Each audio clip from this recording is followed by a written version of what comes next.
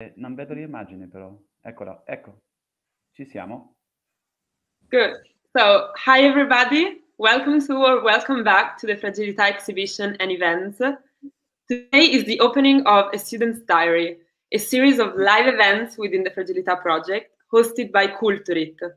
As you may know, Fragility is an ongoing exhibition launched by Particle with the gracious support of the Italian Embassy in Kuala Lumpur. Over the next few weeks, we will be exploring the theme of fragility under a different perspective, and today we start this journey together. Let me just briefly introduce what Culturit is.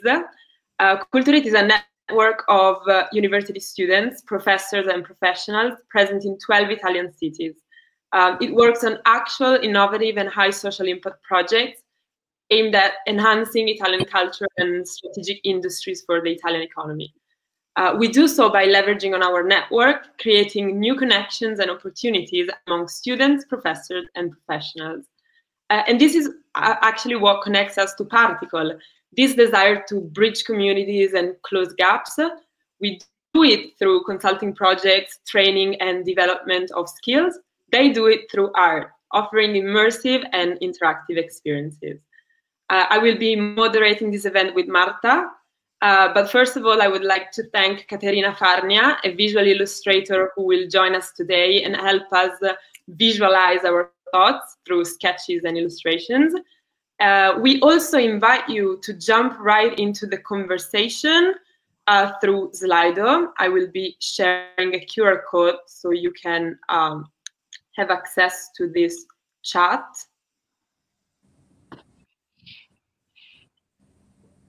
I would also like to thank the UniKL students who are joining this conversation today. And that's it. I invite you to scan the QR code.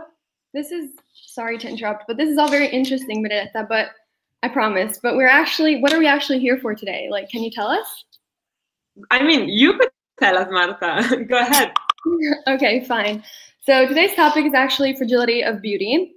First of all, I would like to introduce to you Maria Rapicavoli and thank her for being here today. As you might have seen, she's actually one of the 8 artists included in the exhibition. And her work is exactly what inspired us for our talk today.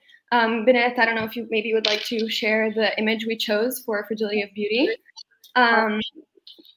And the picture you will now see is actually the picture which made us think of Fragility of Beauty firstly, and it is actually the first picture that is part of the collection of images that Maria Rapicavoli took in Reminder.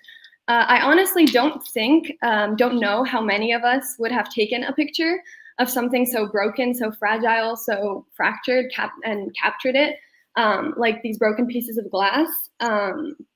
And honestly, I don't know how many of us would have actually seen beauty in something so fragile. So, but Maria fortunately did, and this is why we're here today. So maybe Maria, tell us the story behind this picture. Yeah, hi everybody. Thank you for inviting me. Yeah, the story is actually it started like exactly a year ago, almost a year ago, because this picture was taken during the first week of lockdown. And we went into lockdown, I think on March 18 in New York City. I don't remember, but anyway, really almost a year ago. And that was, I was walking, it was early morning. I was very scared, and we didn't have a really lockdown like in Italy. We could go outside if we wanted. And I was just having sometimes some short walks in the very beginning, and that was like on my street, and I saw this accumulation of glass, and I somehow got like attracted, and I was like, oh, I need to photograph this. So the more I was photographing it, the more I was thinking that I wanted to take it home and eventually make a sculpture or something with that, because I really like it. And that was, but I didn't know what it was. I didn't know what happened. It was clearly a broken glass, and it was something that clearly happened like the night before.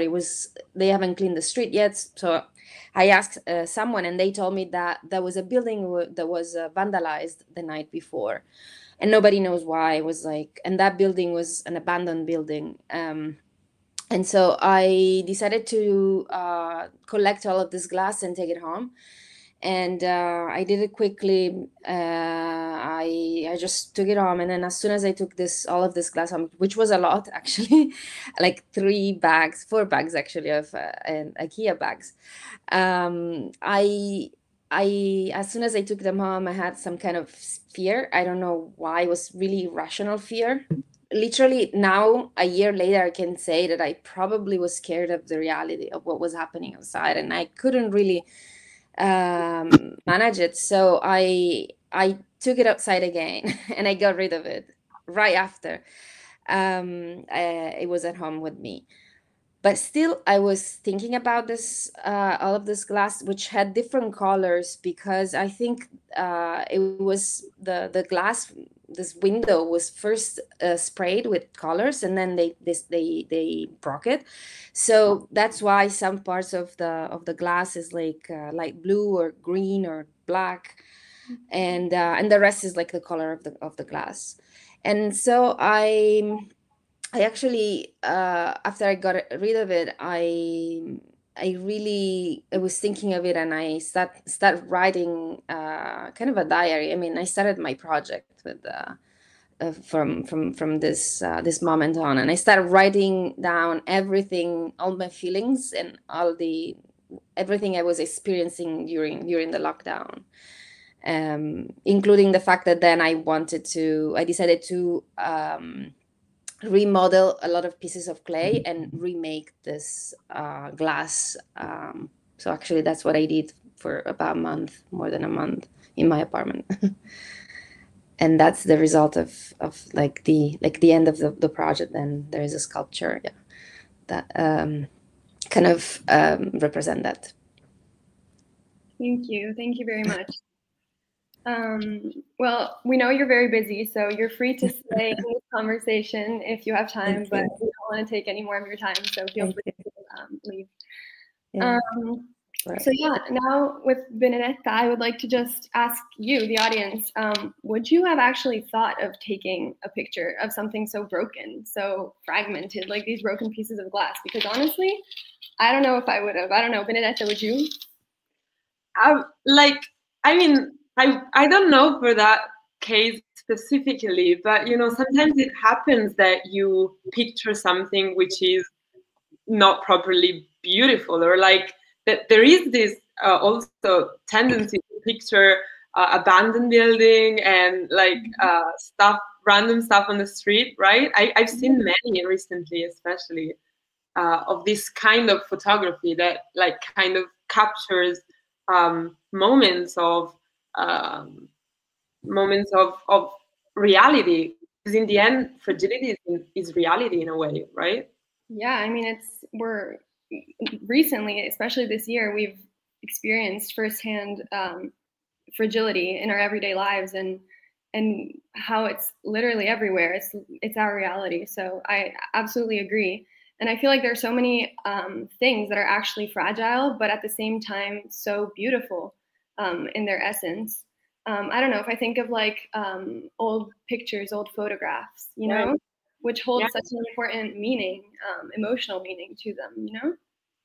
Oh, for sure. Like, I don't know about the other students, but I mean, I always keep broken books, broken photography from like memories. That's the beauty of it, right? Yeah, exactly. I feel like their beauty lies exactly in the fact that they are so fragile and so old, and therefore so precious, you know? Yeah, I feel like also if you think of like frescoes, those are, I feel like, a good example to show how there's something so ruined over time, so fragmented, but that's exactly what makes them so nice, so pretty. Absolutely, absolutely. They're valuable because they're old, so you actually, in their fragility and in the way they just got ruined, that's very interesting. I mean, from what we thought of beauty, for instance. Mm-hmm. And even the whole like restoration that lies behind them, all the historical things that were made to them are exactly what makes them so, important and what makes them as such. Yeah. I think that's very interesting. Thinking of objects, I can also think of broken shells, for instance. On the beach, you just collect them. I mean, and they're so beautiful because you can actually, see inside them and discover like what they're made of, and you can just collect many. I have so many broken shells actually at home. Yeah, that's really true. It's something that we've all done, I feel like, from when we were like little kids, just go to the beach and get some broken seashells. And we just thought they were the best thing. I personally agree with you. I was very much obsessed with them, and I collected them. I brought them home. I'd show my family. Yeah. And you keep them. That's what's interesting. So just like Maria did, Maria pictured this like broken glass to keep it in a way with her, and that's the exact same thing you do with a memory or a broken object that carries a sort of memory, and which is beautiful to you. And because I really agree with what you said at the beginning, that sometimes it's not obvious that everyone would picture or keep or feel the beauty of the same things, especially if it's broken things. So that's super subjective, but also I feel that when something is broken, that means that something is special, unique in a way. Yeah, it's definitely different from anything else, which is perfect, which of course is pretty, it's beautiful because it's perfect, but it's not unique in its own way. It's not the fact that it's broken is what makes it special, what makes it unique. And I feel like there's also like a Japanese tradition of like repairing things, repairing broken things. I don't know if you know about it. Of course, yeah. You mean the golden? It's like a golden glue, Yeah. You guys know it? Do you have something similar in Malaysia? I think I've seen it before. I think a picture of probably of a vase or that it happens to be broken and then it was collected together and pieces together by the goal. I think the story that lies behind it, that the story that it brings after it has been restored using gold to make sure that it fully uses its potential again. I think it's very interesting. Again, when we talk about the particles, when we talk about the fragility, fragility of materials. In Malaysia itself, we have a lot of old buildings, ancient buildings. I remember going around when I was a kid. Going through this building. We have around the building. Um, shards or debris of the building. I remember touching them, feeling them, the tactile feeling from it. That there are a lot of stories that goes behind the shards of buildings. That this is actually a big story that lies behind it, and it's very intriguing. As a kid, I do like the mystery that lies behind of it. What actually happens that causes a building to be like this. That this building must have gone through numerous amount of problems that causes it to be, probably a bit slanted from the current situation, from a bit destroyed from the previous exact look of it. That is what actually makes it even more beautiful. That the story, that the mystery that lies behind it, it's very, very beautiful. Yeah, I agree with you completely. Like what you said about like when you see a building that is broken or like ruined, you immediately think like what was it? What made it like that, right? So you really feel the history that's behind, and also that's exactly what Maria told us about. So she saw that and she tried to recognize why it's painted, why it's broken, what happened. Yesterday it wasn't there, today it's there. So there is this mystery. I completely agree with you. Yeah, it's interesting to see the whole story behind it, because you realize it's not just a piece of glass, but there's a whole story behind that piece of glass and what made it be there. Why is it there? When did it happen? There's so many questions that emerge from it. And that's the beauty of it in the end. It's not beautiful because it's beautiful, like, I don't know, a landscape or a sunset or something that, I mean, it's more objectively beautiful, but it's beautiful for what it carries, you know, in its wounds and in its fragilities. That's exactly the topic of today. Yeah, that's very true. So I just steal the sharing of the screen a second from Caterina to remind our audience that they can absolutely contribute and suggest her what to draw. So just let me share briefly the QR code so you will be able.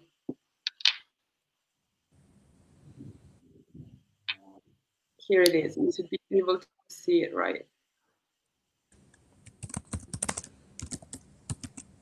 So you can scan this code and jump into the discussion in our questions. Yeah, we'd love to hear about personal experiences or like personal memories, or, you know, things that you saw that you thought were fragile and you wondered yourself, what happened behind this picture? What happened behind this piece of glass, behind this broken thing? And going back to that idea of uniqueness, I don't know if Caterina is ready, but we actually have a little game to show you. I'll just quit sharing the screen now so we can do that. Because actually, when we like decided what to talk about today, we really wanted to speak by examples and by images in a way. Mm-hmm. Oh, here we go. Thank you, Caterina. Yeah, I don't know if anybody recognizes this, but it is a famous piece, a famous sculpture. This one also very big, important piece. And I feel like if we see them like this, they might seem like, you know, pretty much any sculpture we can imagine. They don't say something, maybe we don't, I don't know, immediately recognize them. I don't know, maybe just let us know, guys, is this too European in a way? Because I'm sure Europeans will recognize that, because we studied that on history books like 100 times, right, Marta? It's like, oh, yeah, we see it and see it again. Mm-hmm. Maybe a hint from Caterina. Can you get a hint?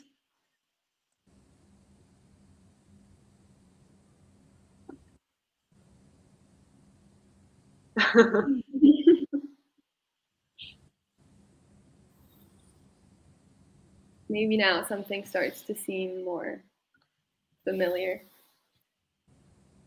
Yeah, it is definitely familiar to me now.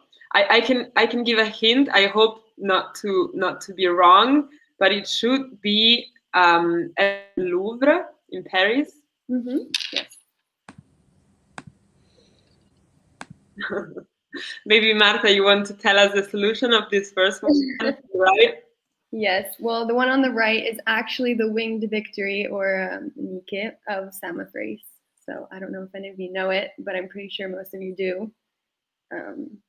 Yeah, I mean, the name, thank you, Marta, for this great pronunciation. I wouldn't be able to do the same, but I mean, the name probably I mean, might not be that familiar, but the shape and these wings, they're so recognizable, especially, as I said, when seeing museums in Europe, that's very a symbol of it. And it's broken, right? So that's exactly the point in the end. Yeah, and I feel like the fact that it's broken is what makes it obviously known to us. And before Caterina started erasing parts of it, as I said before, it could have been pretty much any sculpture. It could have, you know, it didn't catch your eye as now that we know what it is and we know the name of it. Exactly. And it's a similar story for the other one, right? Mm-hmm. So again, that's like just a Greek statue or like whatever, I mean, it's very common to see similar statues around museums, etc. But then when we take out the arms, it gets it becomes the Venus, Venere, Venus of Milo. Yes. So another very famous statue that we can see. These are just 2 examples to show how something broken can also be that beautiful and become, you know, one of the biggest pieces in history. Exactly. And thanks to Caterina again for visualizing this. It would have been difficult, you know, like you know the Nike of Samothracia, and people be like, no, no clue. But actually, okay, let's move this ahead. So I love these examples. It was so good. Also the building one, I really like that. But in the end, what makes Fragility beautiful? So we said the memories. I mean, I said the memories. You might have a different opinion, but is it the memory, or is it for like some kind of like real beauty? Because if I think of something fragile, which I also think it's beautiful, I immediately think of a soap bubble, for instance. So if you picture a soap bubble, that's like a perfect circle that just blows in the wind. But then you just by touching it, that just pops.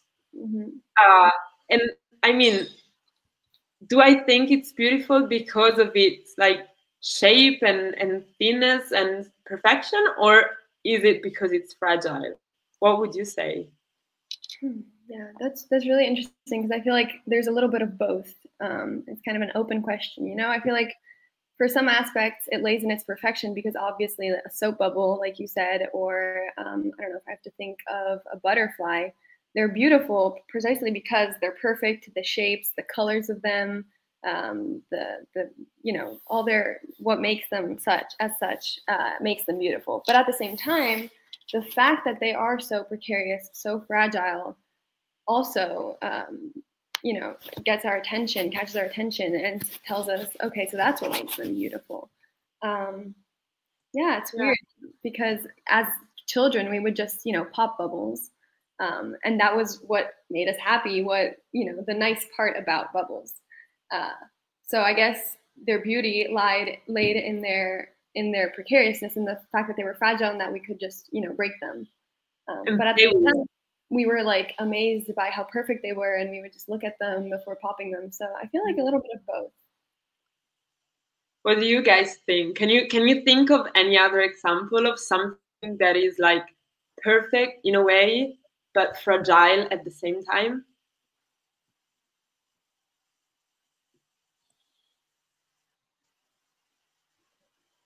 I mean, like coming from Malaysia, then the climate is not very cold, you know, and you don't have snow here. So I've been to a country that has snow, so the snow season. So I remember being very fascinated over these snow particles. You know, how, you know, it touches your hand, your gloves, and you see it, you like at far you can only see it as a small particle, like a round particle, but when you see it closely you can definitely see the shape of it, you know, how intricate the shape of it, you know, and plus how fragile it is.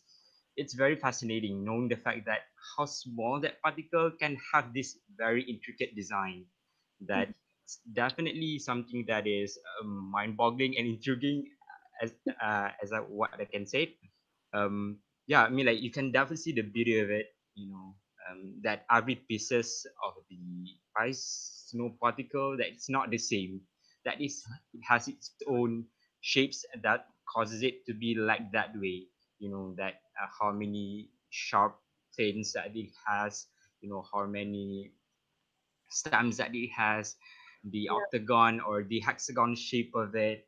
It's something that is very intriguing and beautiful, that it only happens for a certain season, that it only happens for a situation that requires it to be, you know, and it's Yeah. very very unique and beautiful. That's very on point. Like that's exactly what we were wondering. Also, Caterina is giving a suggestion as well, in a way. I don't know if that comes from the public or butterflies. Do you know that butterflies, just by touching them, they won't fly anymore. If you touch their wing, they will just stop flying. At least, I mean, that's what I've been told since I'm very little. Yeah.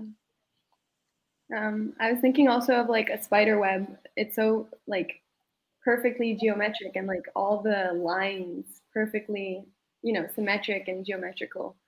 That also is very fragile. I mean, if you just, you know, touch a spider web, if you see it in a corner and you're like, oh, there's a spider web, I need to clean, and then you know, it's gone in a second. So, I mean, obviously we probably don't like staring at spider webs and we want to take them away from the corner of our room, but they're so perfect, they're so beautiful if you think about it. I feel like if we saw them in cartoons or like, you know, a whole story about a spider and a spider web, then we would see the beauty of them. Whereas normally we just see them as, you know, a spider web, which we don't want. Absolutely. But actually, I don't know if it's the beauty of the fragility part, but I only can think of like memories from my childhood. But again, I think of that, not sure it's a flower, but it's definitely like you find that like outside, and it's like round, and you blow it, and by blowing it, it just how is that called? I think it's like a dandelion, maybe. Dandelion, yeah, that could be yeah, exactly, and that's just like the bubble. So as a child, I just wanted to find them because I wanted to break them, right. But in the end, like just now, I realize how beautiful and perfect they were in their like shape. In the end, like all these little sticks that's so fascinating to me. Yeah.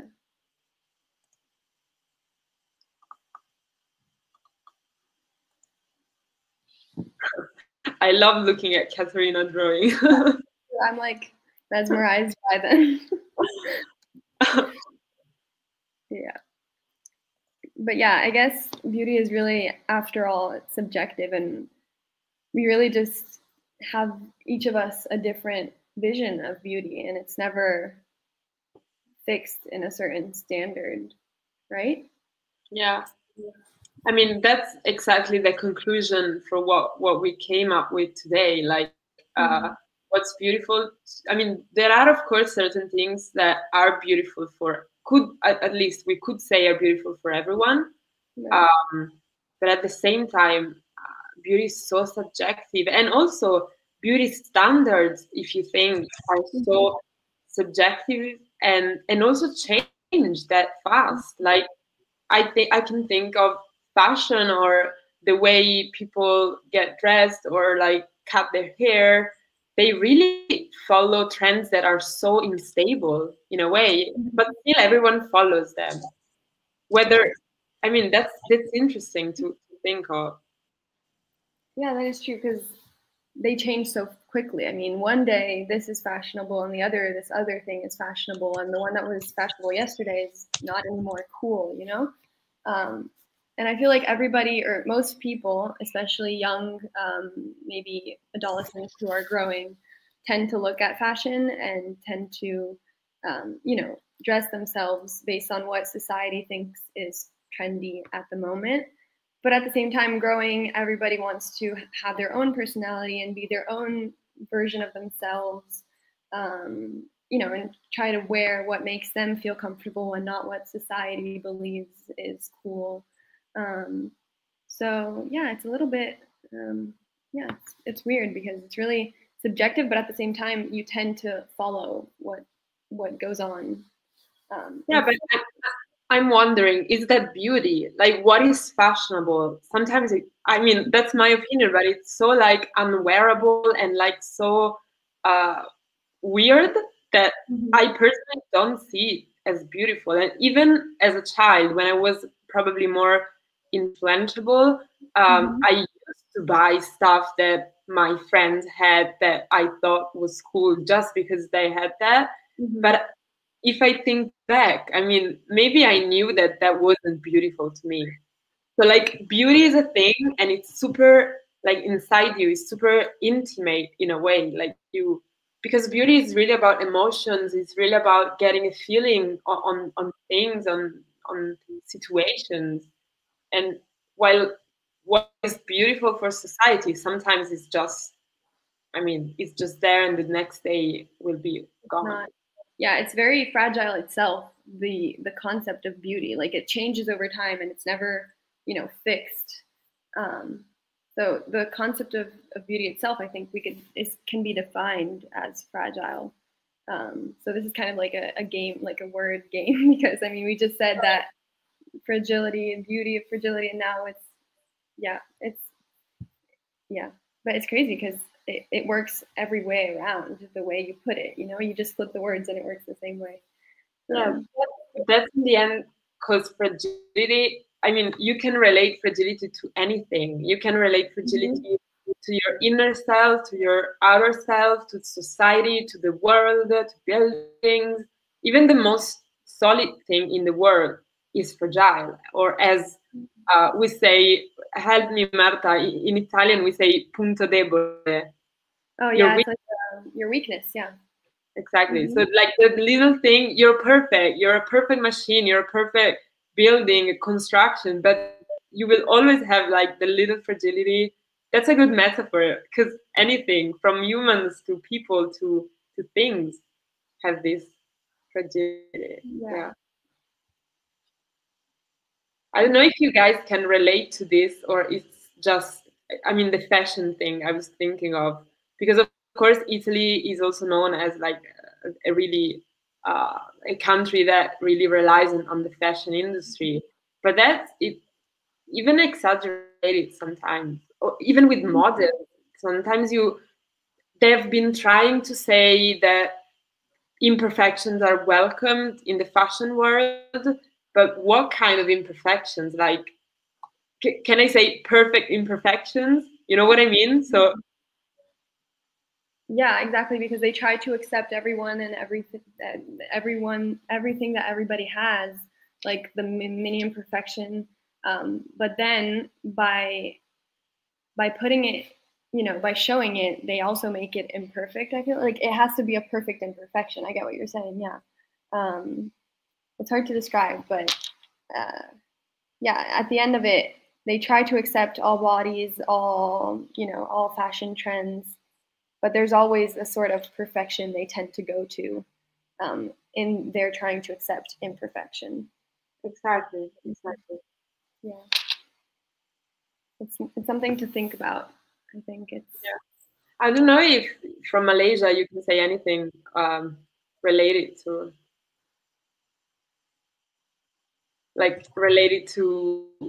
this fragility of beauty in society, because that's the thing in the end. Like society continuously relates to the concept of beauty, but in a very, it changes so fast.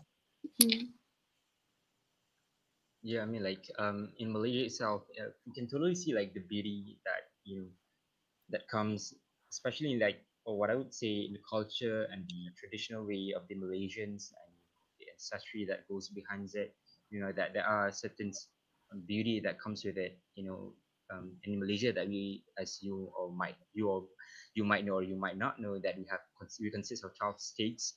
So that each of these states have its own beauty standards, that they have this beauty that they brought from their ancestral um, ancestral part and that it shows towards their people and how they wear stuff and how they wear their clothes, they wear their accessories, and that really shows. I mean, like the beauty is definitely something that is different, it's very subjective, as what you might say earlier.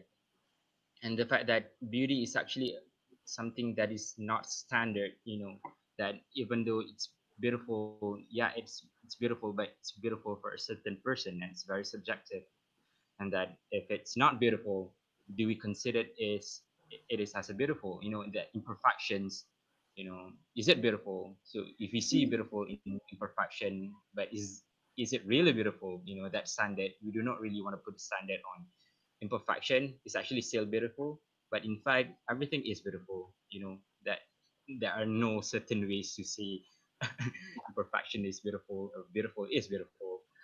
But yeah, it's really fascinating to see the fact that beauty and fragility, that beauty is definitely very fragile. In society in Malaysia, that beauty is definitely something that is being influenced by the media and by the ancestral history of it, you know, that it changes towards times. Let me take an example, as an state in Malaysia, Sabah, Sarawak, that it's very tribal part, a very tribal base history of a state. So they wear a certain, coming from tribal, they have a very uh, forestry types of shield that they wear. That they hunt for their food. So from hunting for their food, you can see that their beauty comes from how they wear their stuff, and that they have their own, they create their own shield as their own beauty of art. That they wear certain clothes that could probably imitate the forest, just to ensure that they wouldn't be seen by the prey or by the animals. I think what I would say, what I would like to see is just to show the fact that they use their art, they use their beauty by imitating forest, by imitating things that they see. So as what I say earlier is that beauty and art is actually very fragile, as that it's not only based on what people think that is very beautiful, but what you see is something that is also art, if you might understand. But yeah, this is just what I think of it. Yeah, so basically that is it. Yeah. Firstly, what do you think? I mean, like, coming from the same country as mine, Malaysia. I mean, like, Well, how do you find well, it's beauty? hard to say because I haven't like traveled for quite some time. I travel, but usually for work. Because right now I'm furthering degree. Before this, I work as a contractor, more on the fixing pipes, water supply pipes. So I live in Kuala Lumpur, but sometimes in certain months I drove, hundreds of kilometers north or to the East Coast states. So, um, I mean, fragility and beauty, I never thought there's a connection before.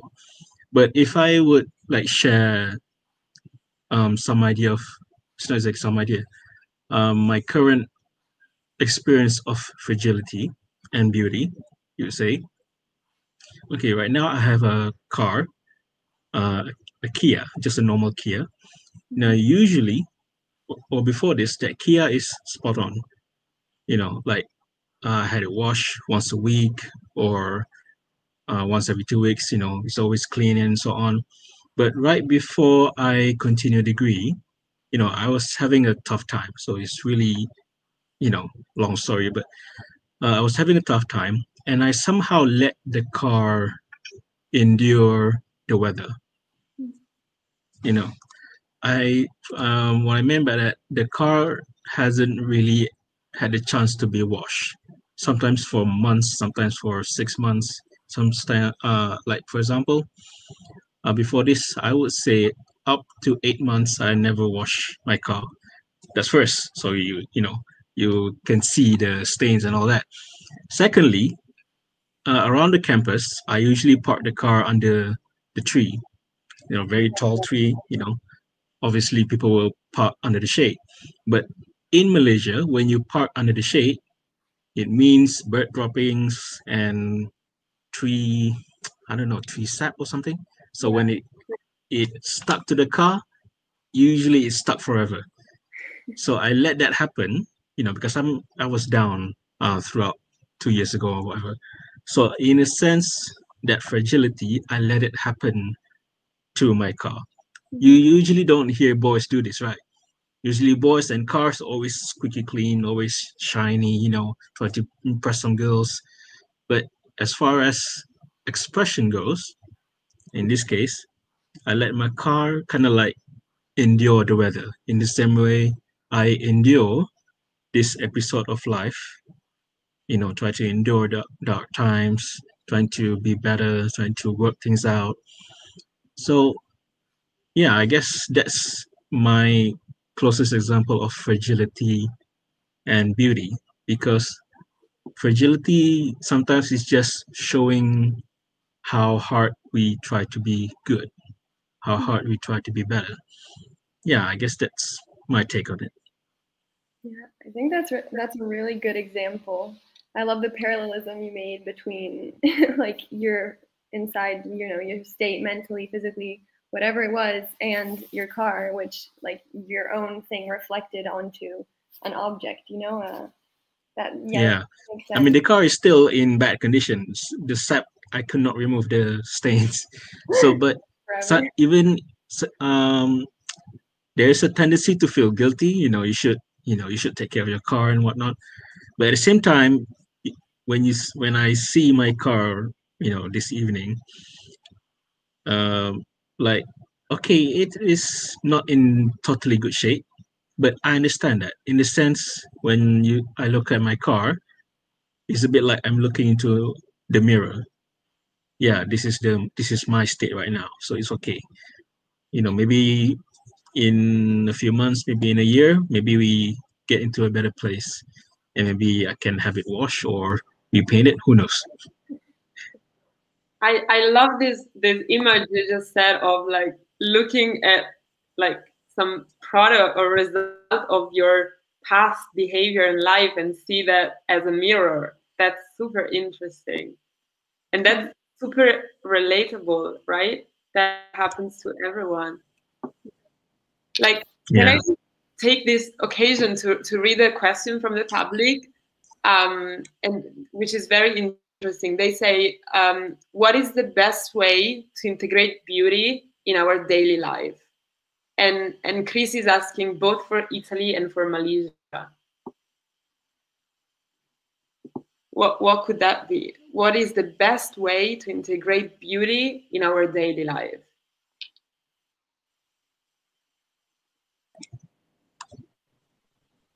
Well, in Malaysia, you know, like if you live in the like we are Malaysian, I'm Malaysian, so sometimes we have that quiet noise of other countries are better than us. We should learn from them. But sometimes it is surprising to me that when people actually say good things about us, because it's a bit like our own personal internal monologue. Oh, people think good about us, so sometimes unbelievable. But one thing about um, to embody beauty in life, especially in Malaysia, one thing that I heard people say is our manners. For a Muslim country, like sometimes you hear Muslim countries in chaos. I know it's speaking bad, but sometimes it's true.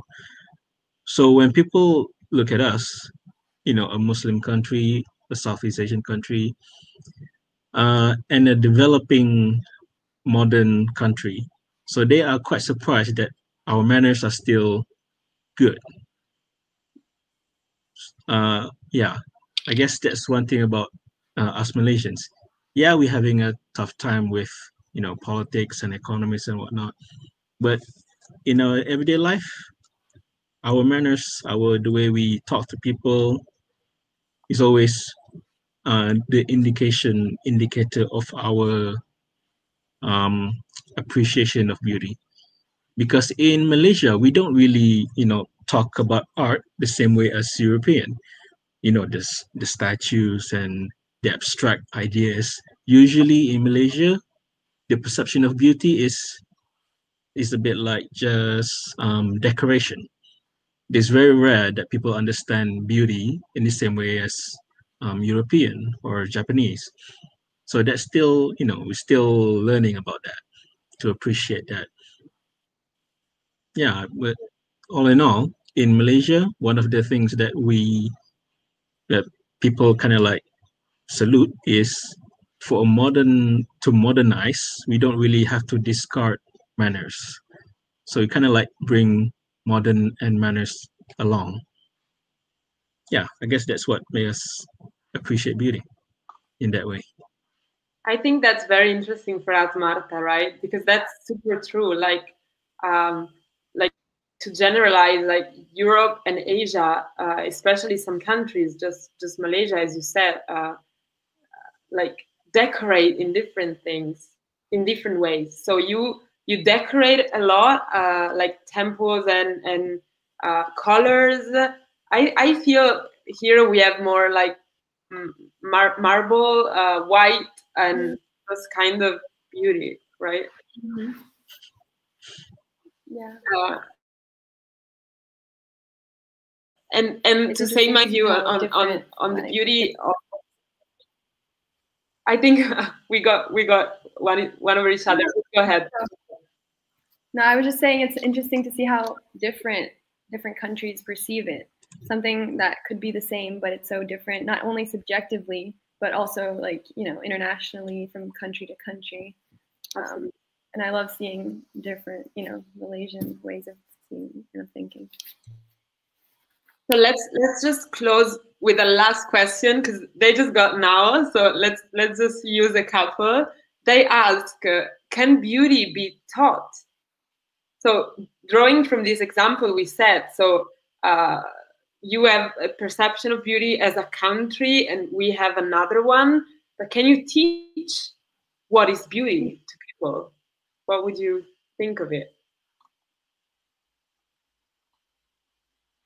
Yeah, I mean, like, yeah, definitely. I think beauty can definitely be taught. Especially coming from a Malaysia where, beauty is more towards following standards. I think that's very hard. But I think all in all, exhibition like this is something that taught and make us realize even more that beauty is something that, people should appreciate even more, that it comprises of subjective opinions, that beauty isn't just following standards, beauty isn't just thinking that someone agrees on that beauty, that it's considered as beauty, well in fact everything is beautiful, that who you are itself is just beautiful.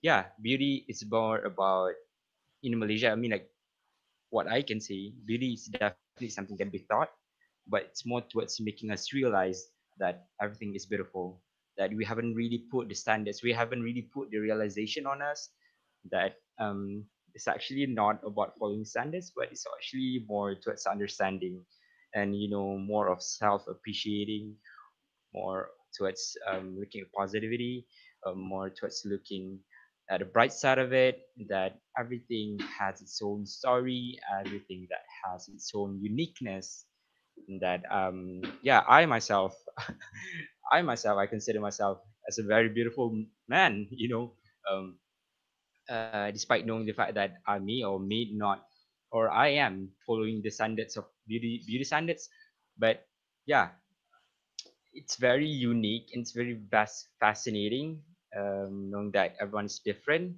and that beauty is something that should be acceptable to others and should be appreciated even more despite our differences. Mm-mm. Interesting, very interesting. Yeah. My view is more on the subjective part of beauty.